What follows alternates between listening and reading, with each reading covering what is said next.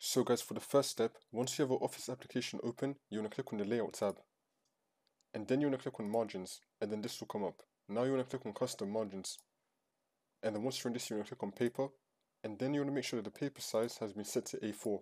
And then click on OK. And now for the second step, you want to head over to Search and type in Services. Click on it. Now once you're on this, you want to click on any service, and then click on P on your keyboard. You want to scroll down until you find Print Spooler. You want to click on it once, and then click on Restart the service. And now for the third step, you want to head over to Search again and type in Troubleshoot Settings. Click on it.